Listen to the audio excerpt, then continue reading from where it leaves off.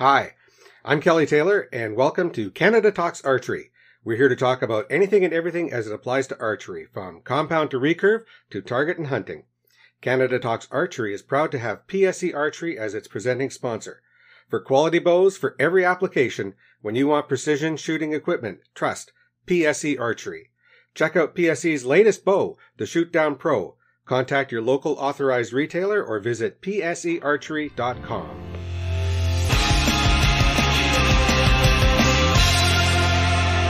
Shooting for the gold medal, representing Canada, please welcome Dustin Watson.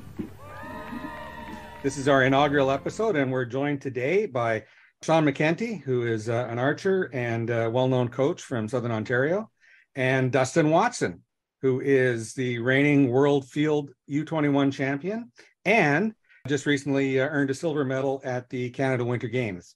Good evening, gentlemen. Good evening. So, Sean, let's start with you. You were in Yankton when Dustin won his World Field Championship. Set the stage for us. Tell us how that shook down. His lead up to it was pretty good.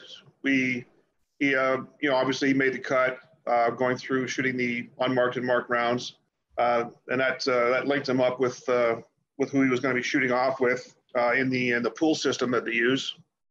So once he's in the pool system, he needs to shoot better than the guy in front of him, to move on up, similar to like what Lancaster does. And of course, he got up there and he was faced off against the one fellow from Slovenia. I was able to go around with him on the field, and he managed to came down to the very last target, and Dustin had to get all his in to get him by a point, and he managed to pull that off. It was like the 20-meter bunny they would finish off on. So that was a pretty rough go, but that set him up for the gold medal match, which basically he was going to wind up doing pretty much exactly the same thing.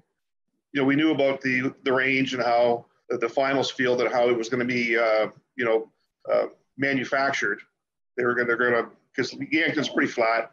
They don't have anything, ups and downs. But for the top end archers, those ups and downs, they don't really come into the picture as far as the shooter's ability does. Right? So they manufactured some steep downhills and some steep uphills, and the final shot was they had a high lift that they brought up. It was about a 35 meter shot, and they brought it up on probably around a 35-40 degree angle. So that was pretty neat watching that.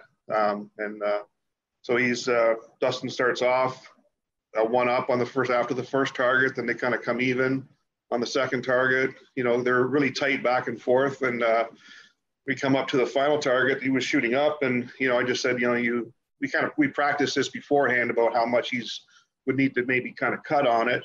It is pretty close, so you wouldn't need to cut as much as you would think you would, but so we kind of got that game plan in our head about what he was going to do, and I managed to. He needed to shoot a 6 on his last arrow to force a shoot off, and then he pulled that off again, and then they brought us back over, and they shoot the shoot off target there, and it was just a little kind of out and away, and we kind of discussed a game plan on that. It was just if you're going to do anything, just kind of hang at the bottom end of the six ring and let it float right in. And the guy from Slovenia, his other partner, he winds up shooting just kind of a low 5. And Dustin sailed his just I think it was just right underneath the 6 ring, but closer to the center, and that's pretty much all she wrote. So that was the first World Archery Field medal since like '86. So that was that's good. Awesome. Yeah. Well, in a shoot off, you only need to be closest, right? Yep, that was good. Yeah. So Dustin, did you go to Yankton thinking you'd come away A, with a medal, and B, that it would be the gold one? No, not at all, to be honest. I don't think anyone goes to a world championship expecting to win it. But it was cool to do it anyways. So how did it feel when you were in the gold medal match and it ends all tied and you're there and you've got one arrow and it's the difference between gold and silver? Pretty nerve-wracking, to be honest. It was really surreal. I don't think I quite understood what was really happening at the time. Like, your body just kind of takes over, and the muscle memory kicks in, and you just know what to do, and you get it done. Well, sometimes not knowing is the best, right? That's right. Stay out of your head as much as you can. Yeah, that's right. That's right. What was the reaction at home when everyone heard that you were coming home with a gold medal? Pretty good. Everyone was pretty excited. Yeah, it was. I had a lot of support back here, so that was super nice. Yeah, yeah. How was the week overall? Awesome. It was so much fun. We started day one qualifications. It was a little wet and rainy, and there's some pretty steep inclines, super rough terrain that I didn't think I was quite prepared for. I trained as hard as I could for the walking and stuff, but that really kicked me. And then I finished qualification day 2, ranked 6th.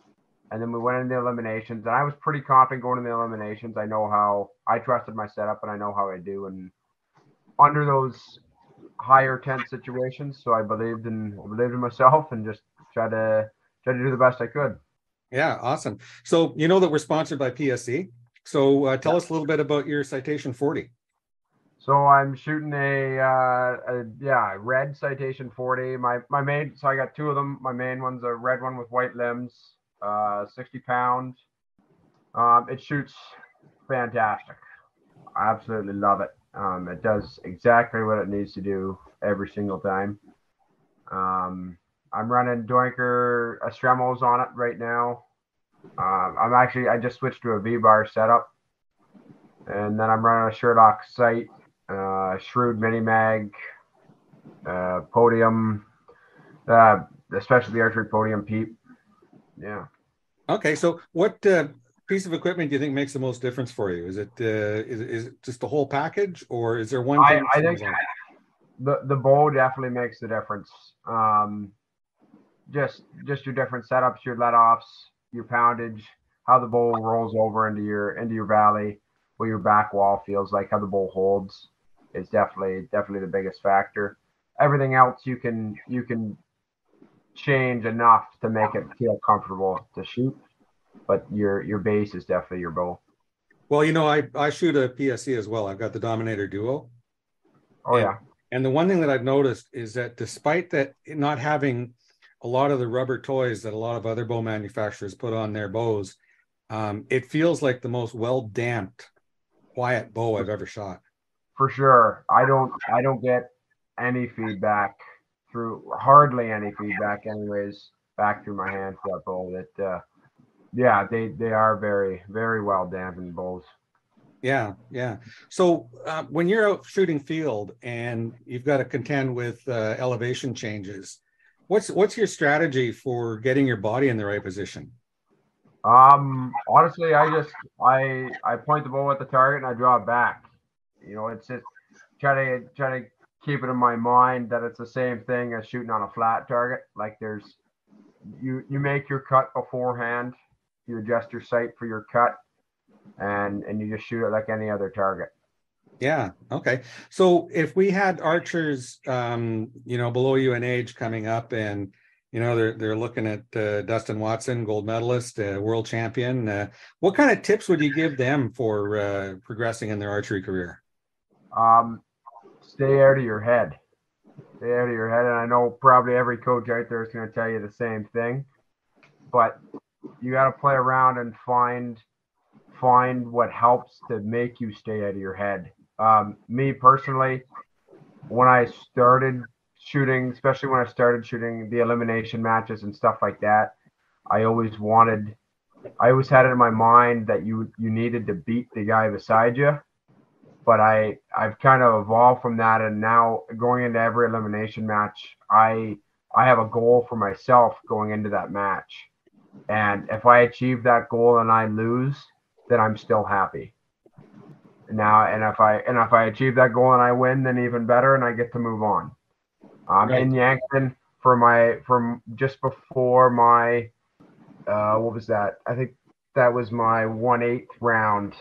Yeah, or no, maybe my quarterfinals. I think it was. Quarters, yeah. My quarterfinal match was my last round of 6 targets, and I wanted to shoot the 100. I wanted to shoot 100 points. That's what I wanted. because that kind of has you at that 400 average. And I shot a 99, and I came out with the win, so I was pretty happy with that. That one extra point would have been nice, but it got the job done either way. Yeah, awesome. So do you find then that setting a goal that isn't winning helps keep that pressure out of your head? 100%. That is the only strategy that I found that actually keeps me focused. Instead of worrying about what the guy's shooting beside you, it just allows you just to worry about how your shots are feeling, how they're breaking, and what they're doing for you. In a sense, you're competing against yourself, right? 100%. Yeah.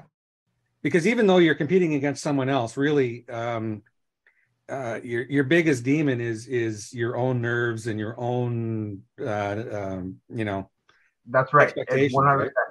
It's all in your head. No matter what anyone wants to tell you, 90% of the archers out there have the possibility of shooting a perfect round. It's all in their head. Right.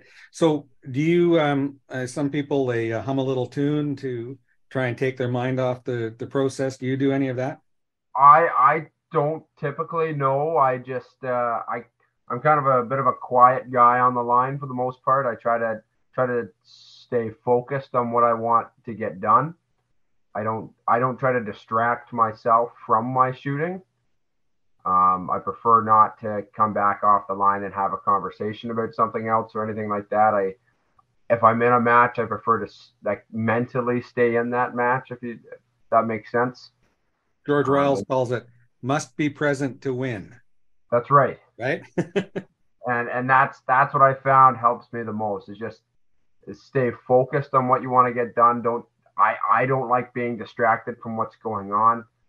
I want to sit there and at the end of one of the rounds, at the end of a set, I want to be able to kind of reflect very briefly on how those 3 shots felt and how I can improve them for the next round. Okay, let's bring Sean back in. And Sean, talk a little bit about what you see that's going right for Dustin right now. To be perfectly honest, is support group, right? You've got to, I've coached, I've dealt with a lot of kids over the years, decades, and those that have a good home support group, they've got that base, they've got that, they've got that support that keeps them going.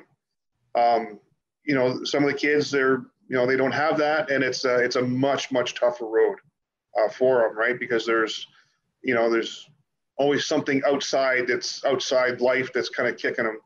And so having that support structure behind you, and that can be family, right? That can be members in your club. There's always that, in some clubs, there's always that one guy that's willing to take the shirt off his back and help out any kid he possibly can, right? And that's all part of it, right? And Dustin has that. He's got that support structure right from family, right to the club, right to, I've been working with Dustin for just over a year now. And just a matter of just, like from a coach standpoint, it's kind of my job to make sure that he knows what's available to him and where he wants to go. If he wants to go, like when he said he wanted to try out for World Fields, I said, well, okay, well, we got to figure out, have to figure out how to shoot unmarked. Right. And that's a whole new training sector that's shooting, say, an IFAA field round doesn't have.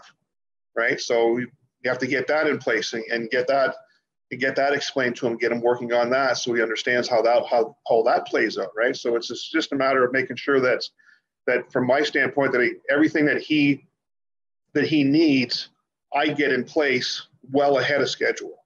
So the farther ahead of schedule from the event that I can get everything, like, okay, we need to get to the club, go over all the targets, go over the distances, explain all the math that can be involved, and the rules, right? You've got to know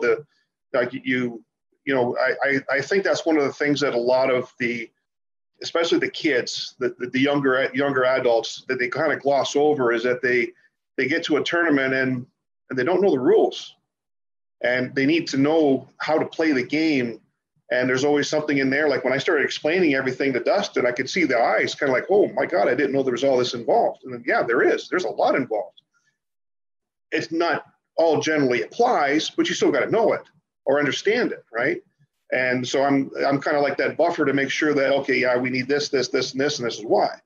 And again, when you go back to his family support structure that he has, he can bounce all that stuff off because he's 7 hours away from me, right? So it's it's not like I can just do a weekend trip and, hey, we can cover this again, right? So he's got that family support and the club structure that he can try all this stuff out and reflect on everything and, get his game plan, because every person's game plan is somewhat different, right? So once he gets his game plan in place, and he can adjust his mindset to whatever game he's going to be playing, right? So he's going to be trying out for the Junior Worlds. That's Target in Limerick.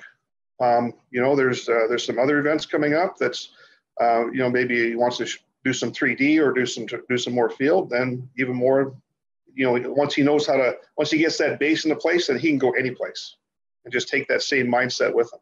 Between you and your wife Fiona McLean, you've been at some pretty high level tournaments. Yeah. What We've been a few. What do you say is key to being able to keep a level head while all about you are losing theirs? So much depends on the individual person, right?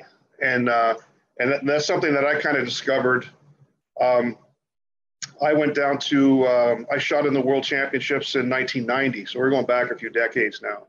And I was there with some other people, and they were all bent on they're going to be the top guys, right? And after the first day, there was like 3 or 4 of us. We're all within within a few points of each other, right? So it's kind of anybody's game. And when I kind of stepped back and saw how each person handled that pressure, nobody handled it the same way. So you really couldn't say how he handles it was right or wrong. How he handled it was best for him, right?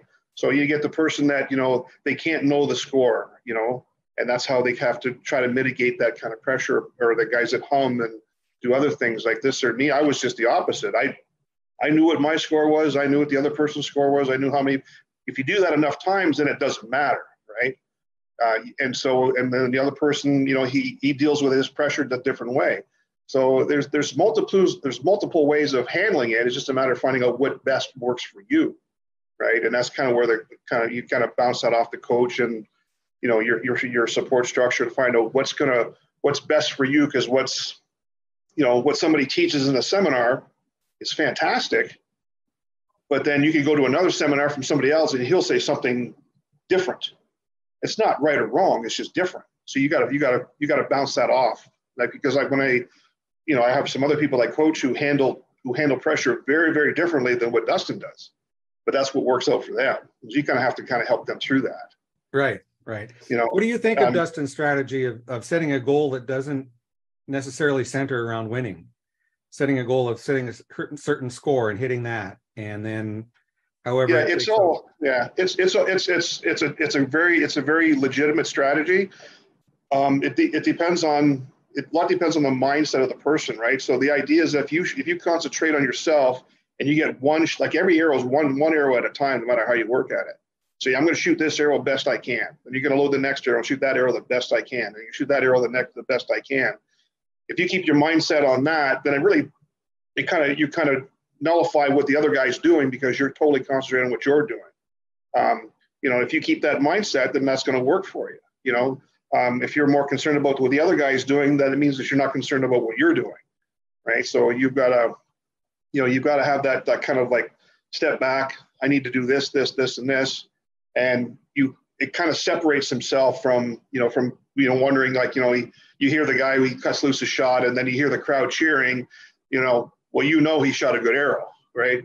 Well, all you got to do is do your thing where you're shooting I'm going to shoot this arrow the best I possibly can, right? And so that keeps him in your head. And, like I say, you've got to be there to play. You got to play. You're here to play the game. And the game is not really, I don't got to beat that guy. I got to put my arrow in the highest scoring rank every time, and right. Depending on what you're at, if you're indoors, you can't miss. If you're outdoors, now you can't miss, right? So you got to shoot the best you can. So when someone is working on their archery career and they're looking at going to this seminar, going to that seminar, because you mentioned one guy says this, one guy says that, neither of them are wrong, neither of them are necessarily right. How important is it to have different voices helping give you information that you can then distill down into something that works for yourself?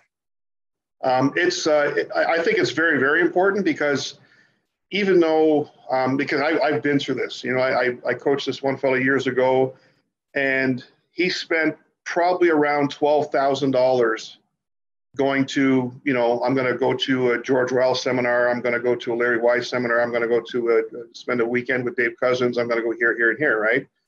And so after he finished doing this whole circuit, he come back and so I asked him, I said, well, how things going? And he said, well, they didn't say anything different than what you did.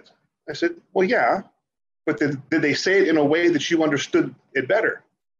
They said, well, yeah, he explained this a little bit better. And I said, well, then that's the benefit to you, right? I said, like 2 + 2 = 4, but so does 3 + 1. So you have to, you got to, make sure that, that's, how I explain something, you may not get it, but another person may explain the same thing, but in a different way. And then the lights go off, right? And that's something that, that's, the more voices, the better. As long as you don't, at the very beginning, you kind of don't want to have too many voices in the beginning, but once they kind of get their pattern going, then you start inviting everything else to come in there. And it's either going to verify what they already know, which is 99% of the issues when these guys go to these other seminars, is that they already know the answer. They're just looking for validation of it. And if they get validation from these 5 pros that are running the circuit, they're running these information circuits, then they feel much better about what they're doing, that they're not doing something, off in left field someplace, right? And that's kind of the most, but, the more voices, the better, for sure, because you're going to know right away whether, okay, this guy's, he's not, that doesn't make sense. But, when you get these guys, they're all kind of they're saying exactly the same thing, but in different ways. And, one, you may understand it better, and another one may not. So you got to pick that out. Right. Okay, let's go back to Dustin now. So Dustin, the big news in the last 12 months for you was the World Field Championship, but the most recent news was the Canada Winter Games. Tell us how that went. Yeah, that went really well. I came out with an individual silver medal as well as a mixed team silver medal. We started on Monday with unofficial practice, into Tuesday with official, and then Wednesday and Thursday were our qualifications. Qualifications went okay. Day 1 of qualifications was also our regional score. So that was you're kind of shooting a 2-1 there. So you're a little more worried about your score for that one. I got there and I was playing around with some things, and the lighting was quite poor. It was kind of like shooting into a black hole, to be honest. And the setup that I was running at that time was not cutting it. I wasn't confident in any one of my shots. So I kind of did a bit of adjustment, and I switched lenses and played with my peep sight and got through day 1, just kind of skimmed by it. I shot my best shots and shot what I could. And then into day 2, where qualifications, in my mind, that round of qualifications didn't mean so much. It wasn't a score to count for regionals, and I was pretty confident in my ranking coming out of day 1. So I was a little more confident, and I had the ability to play with my setup a little bit and get a better setup going into eliminations. So I played with my scope and my peep sight and stuff, and got a better setup for eliminations. Individuals went extremely well. I was pretty happy with how I shot. Into the gold medal match, it was a nail biter. It came down to the last shot. We were 1 point apart, so I couldn't have asked for anything better than that. It was great shooting. We went into mixed teams. Me and a girl, Abby Bunn, here from Southern Ontario as well. We went in. Actually, me and her had both shot in 2019 in Red Deer for the Winter Games as well. We were a team there as well, so we knew how each other shot. We knew what to do. We'd shot together before. We trained all this year, a mixed team event. We knew what to do, and we knew how to feed off each other, and that worked out well. And we came out with the silver in that as well, also by 1 point. So, right, it only takes 1 point, right? That's right. Yeah, that's right. Can't miss an indoors anymore. So yeah. So related to your story about the lighting, I had an interview with Kyle Douglas. Okay. He's now shooting Bowtech, but when he was shooting PSE, he had just won Vegas a couple of times, and of course he's a command style shooter, right? And so we were talking a little bit about that, and then I asked him, so when you're getting ready for a 3D shoot, what is your preparation? And he says, primarily it's learning how to aim at something I can't see. Yeah. Yeah. And so that, I thought that was funny. And I thought that was applicable to your situation on day one at in PEI. Yeah, for sure it is. So what's next on your agenda then? You're getting ready to qualify for Worlds in Ireland, I imagine. Yeah. Youth Worlds is coming up in Limerick, Ireland. I think that's going to be my next venture. We're kind of just working through the best we can. We don't have a whole lot of information on anything, what's going on right now, but as information comes in, we're kind of trying to come up with a plan for this summer and what I want to do and where I want to go for this summer. But Limerick's definitely on the agenda. Well, one of the challenges is that it's in early July, which in Canada doesn't give us a whole lot of an outdoor season to qualify, right? Yeah. So, I mean, I was hoping to, before I left for PEI, the weather was pretty nice here for a little bit. So I was really hoping that as soon as I came back, that this week maybe I should start trying to shoot outside a little bit. But I came home to about 1.5 feet of snow more than what was here a week ago. So that didn't work out in my favor very well. So I'm gonna have to play around with some things and hopefully be able to figure something out to get some good training in before Limerick. Well, it doesn't necessarily help that you have to start your outdoor season by snowblowing the shooting lane, right? That's right. Yeah. So are you a command shooter? Do you shoot a hinge or a button, or what do you do? I shoot a button. Yeah, fairly command. I've been trying to work on not shooting so command style, but it seems to be working for me quite well right now. So I think I'm just gonna execute that as the best I can. Well, I think if you're able to control the process, that's right. It's okay to shoot command style. That's right. Yeah, it's the people that get a little twitchy and they're just pounding. As long as you can keep away from that target panic, you're doing okay. Yeah, that's right. Sean, what advice do you have for people that are looking at should I be a command shooter? Should I be a surprise shot shooter? Me personally, I think you should have the ability to alter your shot at will. A lot of people that basically run a back tension and they have a long motion, they come through the shot, they should have the ability to speed that up, right? Come through that shot quicker if they need to, right? Because, you can have a great shot, but if it's in the 6 ring, it doesn't really matter too much, right? So you need to be able to get that shot and play with the wind and stuff like that.